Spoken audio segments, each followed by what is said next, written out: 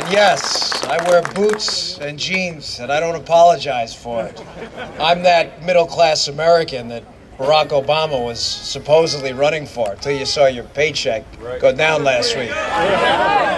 Felt great, didn't it? Ladies and gentlemen, there's no such thing as gun control. Don't co-opt their language. There's only people control. And I can prove it to you. I spent 16 years of my life with a badge on my chest, which served as a target for some, unfortunately.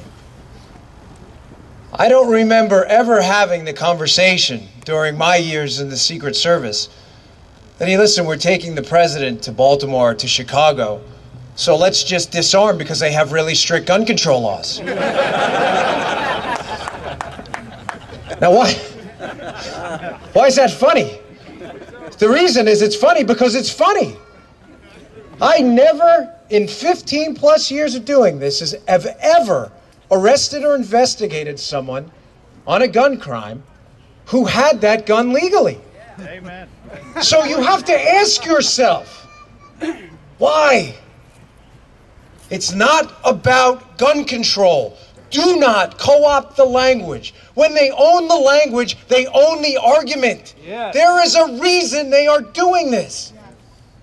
You know, folks, it may disappoint some here, but I could have carried a gun my entire time, anywhere in the United States, on planes, wherever I chose. I didn't. That was my choice. It may have been a foolish one, but it was my choice. It was my choice. It was my God-given right to be able to protect myself and my family. That was my right, not given to me by a piece of paper, only insured by that piece of paper. That is not up for debate. The right to petition, the right to assemble so beautifully on this day, the right to speech is not given to you by the governor or the president of the United States. That is not his to give. And if it is not his to give, it is not his or her or anyone else's to take away. Anyone!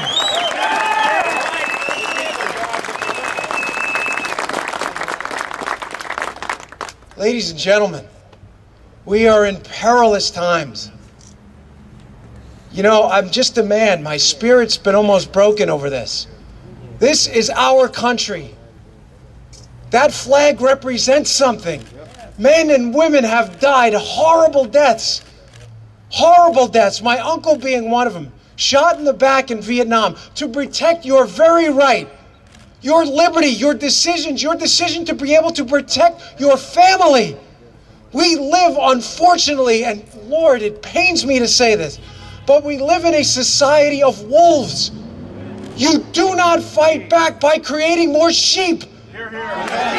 You do.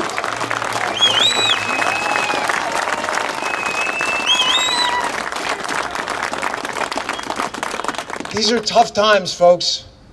And I want to leave you with this thought. Our revolution was one of the only revolutions in human history where those who defeated our enemies and took power created a document that disempowered them. Here, on this soil, in this country, in this collective group of people we call the beautiful United States, it pains me to say this. I'm not a right-wing nut job. I'm not a xenophobe. I'm not a misogynist. I'm just a man. I'm just a guy who wants to live and let live. I don't mind paying taxes for our military. I will give you my last dollar to fund our beautiful veterans that come home missing parts of their body if they come home at all.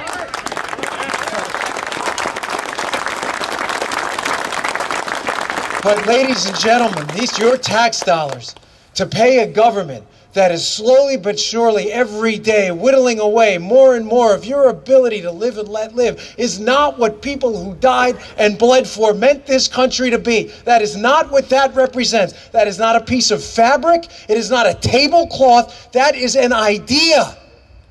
an idea that's unique to this place right now, right here. Act. Do not talk. Action matters.